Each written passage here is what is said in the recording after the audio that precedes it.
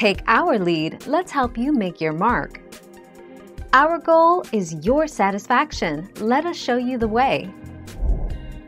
The executor, administrator, or heir-at-law of the estate must file a New Jersey estate tax return, Form IT Estate, if the deceased person's gross estate, plus adjusted taxable gifts, exceeds $675,000 as determined by the provisions of the Internal Revenue Code in effect on December 31, 2001.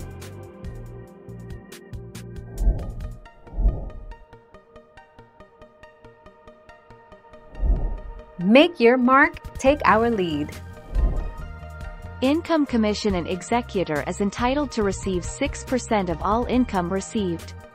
NJSA 3B 18-13, for example, if an estate receives $50,000 income from stocks and bonds held in a brokerage account, the executor would be entitled to $3,000.